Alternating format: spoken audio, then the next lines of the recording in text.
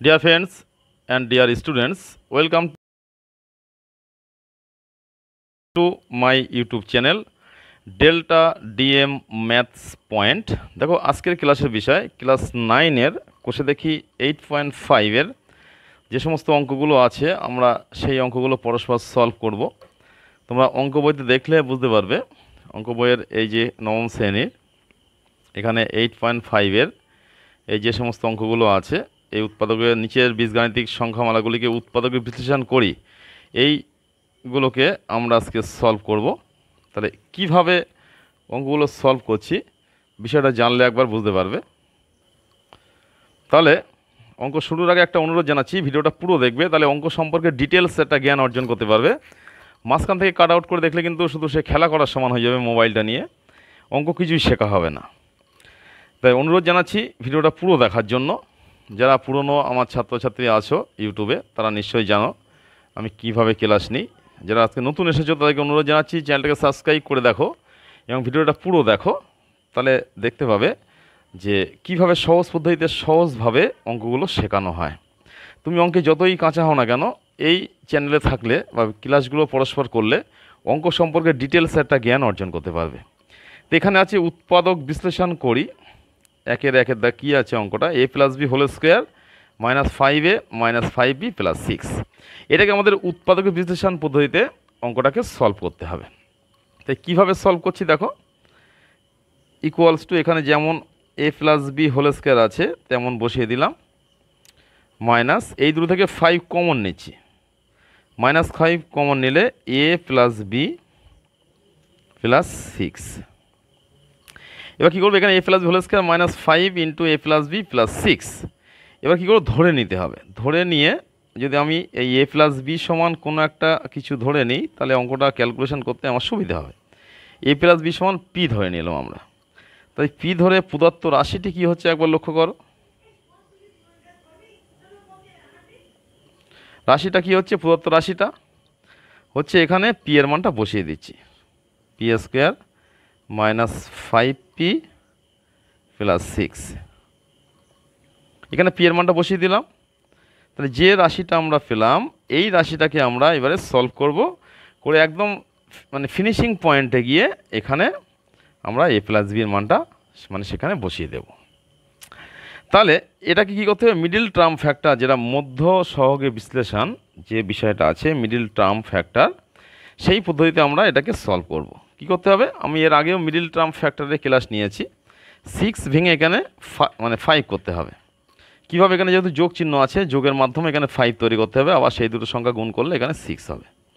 তাহলে P square থাকছে minus P into 6 ভাঙলে কত, 3 2 6, 3 প্লাস 2 প্লাস 6 ইকুয়ালস টু কত, পি স্কোয়ার মাইনাস পি দিয়ে গুণ করলে 3p মাইনাস প্লাসে মাইনাস 2p প্লাস 6। ঠিক আছে, হ্যাঁ। তাহলে এবার কি করতে হবে দেখো বিষয়টা, এখানে তাহলে আমরা এবারে যেহেতু পি দিয়ে গুণ করেছি এবার এই দুটোর মধ্যে পি কমন নিতে হবে। পি কমন নিলাম, থাকছে পি মাইনাস 3, এই দুটো থেকে কমন নিচ্ছি মাইনাস 2, এখানে থাকছে তাহলে মাইনাস 2 কমন নিলে পি মাইনাস 3। মিডিল টার্ম ফ্যাক্টরের নিয়মটা নিশ্চয়ই তোমরা জানো, আমি আগে ক্লাস নিয়েছি। যদি কারো প্রবলেম হয় আমাকে কমেন্টস করবে কমেন্টস বক্সে, আমি সেই বিষয়টা আবার পরে একটা ক্লাস নিয়ে নেব। এখানে এই একটা সেট তৈরি হয়েছে, এই একটা সেট, এই দুটো থেকে কী কমন আসছে দেখো, পি মাইনাস 3 এখানে কমন আসছে, এখানে পড়ে আছে পি, এখানে পড়ে আছে কি মাইনাস 2। তাহলে এবার কী করতে হবে, পি দিয়ে তো অঙ্ক ছিল না, অঙ্ক ছিল অ্যাকচুয়াল কী দিয়ে, এ প্লাস বি দিয়ে ছিল, আমরা এ প্লাস বি সমান পি ধরে নিয়েছিলাম। তাহলে এখানে এই পি এর স্থানে আমরা এ প্লাস বি এর মানটা বসিয়ে দেবো। তাই কী লিখতে হবে, পি এর স্থানে এ প্লাস বি বসিয়ে পাই।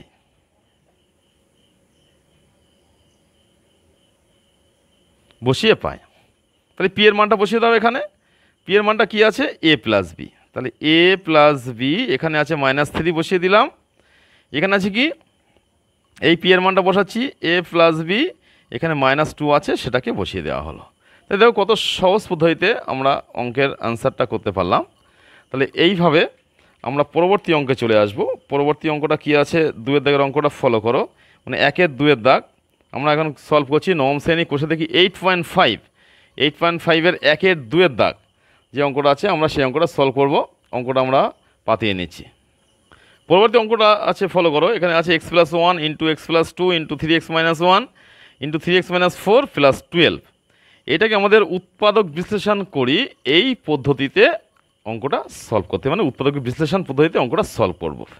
তাহলে কীভাবে করব দেখো, এইগুলো কিভাবে ভাঙতে হবে। এই যে এই বাইরে যে সংখ্যাগুলো আছে, এখানে 1, এখানে 2, এখানে -1, এখানে -4, এই সংখ্যাগুলো কোনটার সাথে কোনটা যোগ বিয়োগ করলে ম্যাচিং হচ্ছে সেইগুলোকে কাছাকাছি নিয়ে আসতে হবে।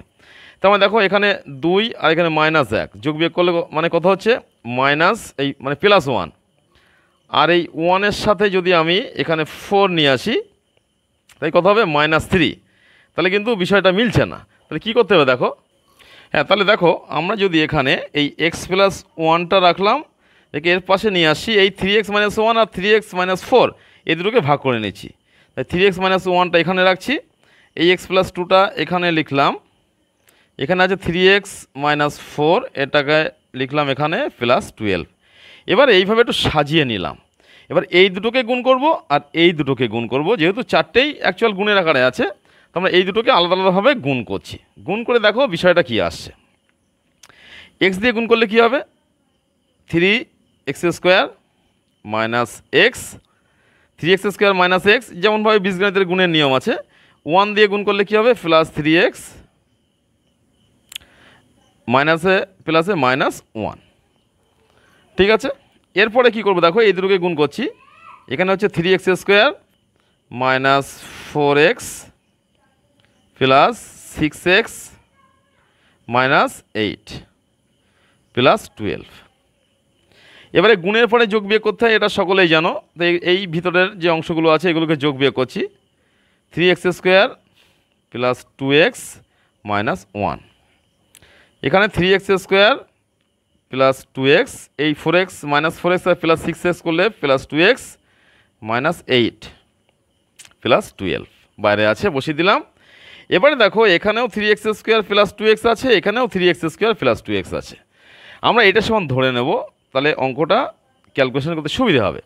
এই বিভিন্ন প্রসিডিওর অ্যাপ্লাই করে যদি অঙ্কগুলো করা হয় তাহলে কিন্তু সহজ পদ্ধতিতে বড় বড় অঙ্ক তোমরা সলভ করতে পারবে। তাহলে এখানে কি হচ্ছে, 3x² + 2x = আমরা p ধরে নিচ্ছি। p বা যে কোনো সংখ্যা ধরলেই হবে, কোনো সমস্যা নেই। মানে যে কোনো মানে এখানে যে কোনো অ্যালফাবেট মানে ধরলেই হবে, মানে এক্সটা বাদ দিয়ে যেটা থাকবে সেটা বাদ দিয়ে অন্যরা ধরে নিলেই হবে। তাহলে প্রদত্ত রাশিটা কি হচ্ছে, প্রদত্ত রাশিটা কী দাঁড়াচ্ছে, তাহলে এখানে আমরা 3x² + 2x = p ধরেছি। তাহলে এখানে p বসিয়ে দিচ্ছি, 3x² + 2x এর স্থানে p বসালে p - 1, এখানে p বসালে p - 8, এখানে +12 = কত হবে, এই দুটো আবার গুণের আকারে আছে, গুণ করতে হবে। তাই p দিয়ে গুণ করলে p² - 8p - p -8 +12। এবারে এবার কী করতে হবে দেখো, কমন নিতে হবে। গুণ করেছি, গুণ করার পরে যোগ বিয়োগ করতে হবে। যোগ বিয়োগ করতে হবে দেখো, p² - 9p +12 কত হলো 20। মিডল টার্ম ফ্যাক্টর করতে হবে। দেখো ক্লিয়ারভাবে বোঝা যাচ্ছে যে মিডল টার্ম ফ্যাক্টরের ফিগার এসে গেছে। কী করতে হবে, মিডল টার্ম ফ্যাক্টর করতে হবে। এখানে 20 ভেঙে 9 করতে হবে। 4 × 5 = 20, 5 + 4, যোগ করলে 9 হবে, গুণ করলে এখানে 20 হবে। এবার কি করতে হবে দেখো, একটু বাঁদিকে চলে আসি, জায়গাটা শর্ট হয়ে গেছে একটু। তাহলে এখান থেকে এবারে = সাইন দিয়ে p² - p দিয়ে গুণ করতে হবে এই দুটোকে, 5p - 4p +20 = কমন নিতে হবে। p যেমনভাবে কমন নিতে হয় মিডল টার্মের ক্ষেত্রে, p এই একটা সেট তৈরি হচ্ছে, একটা সেট, এই দুটো থেকে p কমন আসছে, p কমন নিলে p - 5, এখান থেকে -4 কমন নিলে কত হচ্ছে, p - 5। তারপরে কি করছি দেখো, এখানে এ একটা সেট এ একটা সেট, দুটো সেটের মধ্যে কি মিল আছে? পি মাইনাস ফাইভ, দুটোর মধ্যে মিল আছে। তাহলে পি মাইনাস ফাইভ আবার কমন নিলাম, এখানে পড়ে থাকছে পি, এখানে মাইনাস ফোর। এবার পি দিয়ে তো অঙ্ক ছিল না, অঙ্কটা ছিল 3x স্কোয়ার প্লাস 2, মানে এক্স দিয়েছিল, আমরা পিটা ধরে নিয়েছিলাম অঙ্কের ক্যালকুলেশনের মানে সুবিধার্থে। এবার আমরা পি এর মানটা এখানে বসিয়ে দেবো। তাহলে ল্যাঙ্গুয়েজটা কি লিখতে হবে? পি এর মান বসিয়ে পাই। তাহলে ল্যাঙ্গুয়েজটা এখানে লিখতে হবে পি এর মান বসিয়ে পাই, লিখে দাও।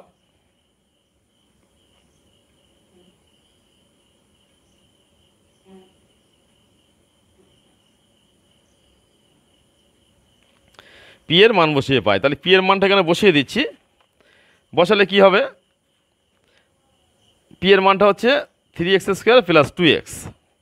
তাহলে এখানে পি এর স্থানে 3x স্কোয়ার প্লাস 2x আমরা বসিয়ে দেব। তাহলে কি হবে দেখো, 3x স্কোয়ার প্লাস 2x, এখানে আছে পি মাইনাস ফাইভ, তাহলে মাইনাস ফাইভ, তার পাশে গুণের আকারে আছে P minus four, 3x square plus 2x minus four. এবারে দেখো 3 আবার দেখতে হবে মিডল টার্ম ফ্যাক্টর আবার করতে পারছি কিনা। 3/15 ভেঙে 2 করে মানে যদি করা যায়, তাহলে আবার কিন্তু এটাকে মিডল টার্ম ফ্যাক্টর করতে হবে। এখানে 3/15 ভেঙে তোমরা মানে ভাবনা চিন্তা করো যে 2 করতে পারছো কিনা। এখানেও কিন্তু 3 4 12 ভেঙে 2 করা যাচ্ছে কিনা মানে দেখতে হবে করে, কিন্তু মিডল টার্ম ফ্যাক্টর যদি ভাঙা যায় তাহলে আবার কিন্তু ভাঙতে হবে। তো দেখো আমরা এই বিষয়টা ভাঙতে পারছি। এখানে 3/15 ভেঙে আমরা 2 করতে পারবো, তাই এটাকেও মিডল টার্ম ফ্যাক্টর করতে হবে প্লাস এক্স। এখানে কি হবে? এই দুই প্রান্ত গুণ করতে হয়। মিডল টার্ম ফ্যাক্টরের নিয়ম হচ্ছে এই দুই প্রান্তের সংখ্যা গুণ করে, এখানে যেহেতু বিয়োগ চিহ্ন আছে বিয়োগ করে 2 করতে হবে। আর কি করতে হবে? যেন সেই দুটো গুণ করলে আবার এই দুই প্রান্তের সংখ্যার গুণফলের সমান হয়। তাহলে এখানে কি 5 মাইনাস 3, 3/15 হচ্ছে মাইনাস 5 থাকছে এখানে সেকেন্ড ব্র্যাকেট, এখানে 3x square plus 2x minus 4, এখানে 3x স্কোয়ার এক্স দিয়ে গুণ করলে minus 5x minus 3x minus 5। এটাকে যেহেতু মিডল টার্ম ফ্যাক্টর করা যাচ্ছে না, সুতরাং এটাকে আমরা এখানে রেখে দিচ্ছি, পাশাপাশি লিখতে লিখতে আসতে হবে। এখানে কমন নিতে হবে, আবার মিডল টার্ম ফ্যাক্টর করার পরে কমন নিতে হয়। এক্স কমন আসলে কত হচ্ছে? 3x plus 5। এখান থেকে কোনো কিছু কমন আসছে না, মানে 1 কমন নিতে হবে, তাহলে 3x প্লাস 5।